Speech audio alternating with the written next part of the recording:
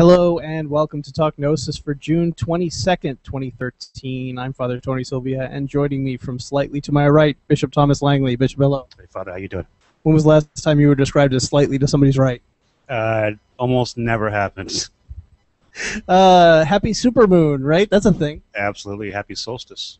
Oh yeah, that too, right? Yesterday was a very long day. Yes, it was very long. They're getting shorter all the time. So tonight we are going to do something that we like. We're going to talk a little bit about the Gospel of Thomas. Tonight we're going to talk about Logia number 6. Logion number 6. I can't get Greek straight. Anyway, I will read it to you all. His disciples asked him and said to him, "Do you want us to fast? How should we pray? Should we give to charity? What diet should we observe?" Jesus said, "Don't lie, and don't do what you hate, because all things are disclosed before heaven. After all, there is nothing hidden that will not be revealed, and there is nothing covered up that will remain undisclosed." So, Bishop, Jesus is telling us here that in order to be a Gnostic, we don't have to do anything, and we can just, kind of tell everybody how spiritual we are, and we'll be fine, right? Yeah, I see this this particular saying number 6, and also saying number 14, pulled out quite a lot by folks who want to make exactly that point. Well, Gnostics don't need to fast or pray or observe, oppressive external spiritual things because, we're spiritual inside in the heart, and that's what really counts. And I think if we would just set that agenda aside for a minute and look at maybe what he's saying, not just in these sayings but elsewhere in the Gospel of Thomas, I think we get a more balanced picture of and maybe some insight that would actually challenge us to move beyond where we are. Because it's interesting also, if you read the complete Gospel, you'll find Jesus says a variety of things about fasting and spiritual practice. In saying 27, Jesus says, "If you do not fast as regard the world, you will not find the kingdom. If you do not observe the Sabbath as a Sabbath, you will not see the Father." And then also in saying 104, the disciples say to Jesus, "Come, let us pray today, and let us fast." And Jesus says, "What is the sin that I've committed, and wherein have I been defeated? But when the bridegroom leaves the bridal chamber, then let them fast and pray."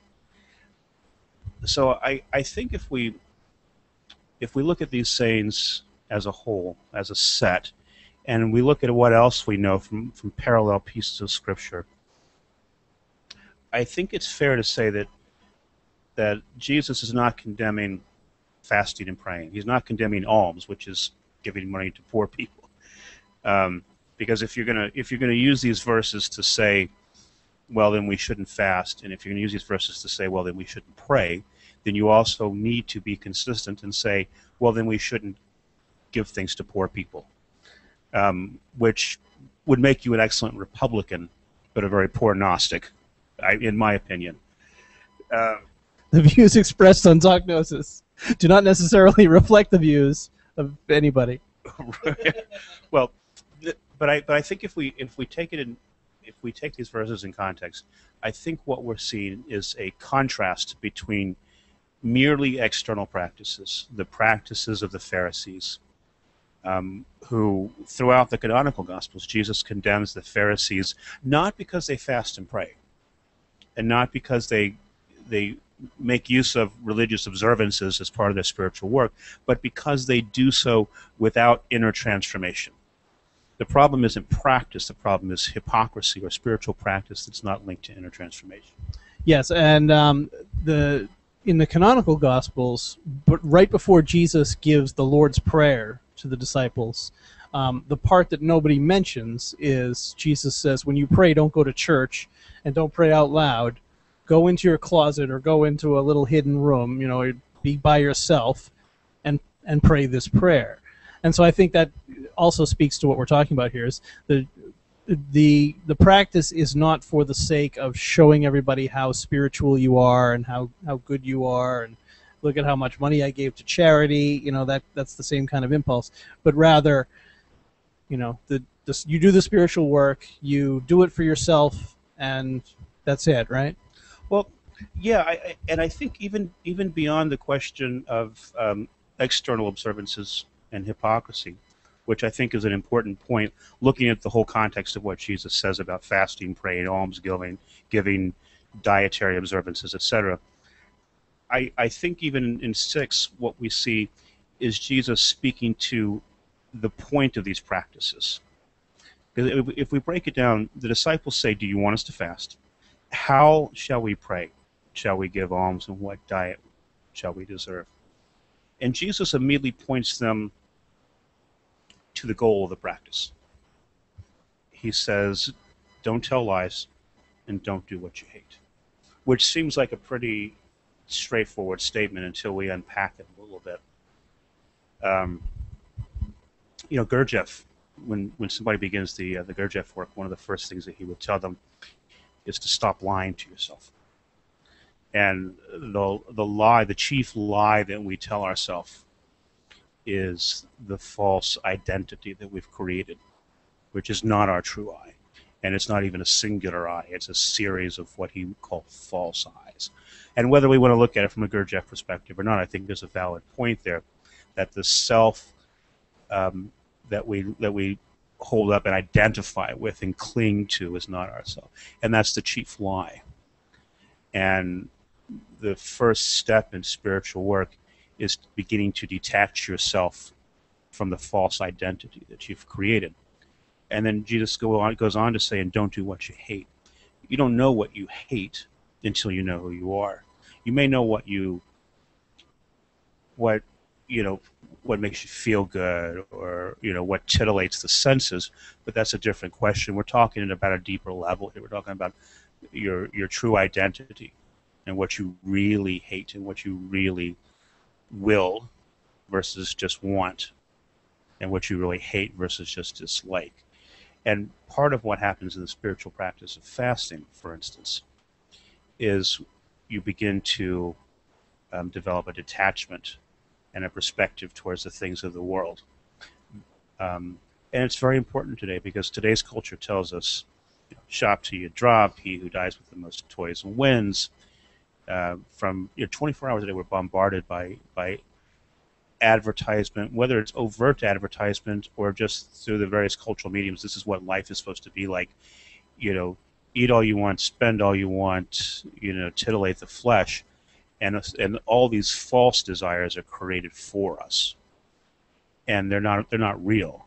There's things that somebody else has thought up, someplace else to sell us, and so we don't really know what we like or dislike. We don't know what we hate, and that requires the spiritual work where we begin to strip away our attachment to these things, and develop an attachment from the world that allows us some perspective. So if I could rephrase that slightly, in order to really understand what it is that you hate, you first have to understand what it is that you kind of feel like you don't like. It's almost an octave of difference. Yeah, and of course it all begins with self-knowledge, and that's what this is a call to. It's a call to authenticity and self-knowledge through spiritual practice, through an authentic spiritual practice, which traditionally within the Christian context has always included fasting, and always included prayer, and always included almsgiving. These are practices that have fallen by the wayside in most of Christianity, but they were universal in the early church, and there's no really deep contemplative tradition in the church that doesn't involve all three. But they involve all three in a way that takes you deeper within yourself, into the interior castle, into self-knowledge. All right. I think we're going to get into some more detail on this when we get to Logion 14 and 27. Yeah. So let's call it there.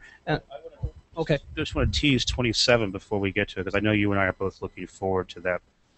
The particular verse there where Jesus says, "If you do not fast as regards the world, you'll not find the kingdom.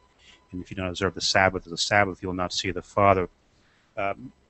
Well-known scholar April DeConnick interprets these verses within the context of spiritual practice, within a whole practice of Gnostic ascent that Jesus refers to when he gives the three sayings to Thomas, and he later says, "I can't tell you because then you would stone me." So, but we'll get into that in the coming weeks.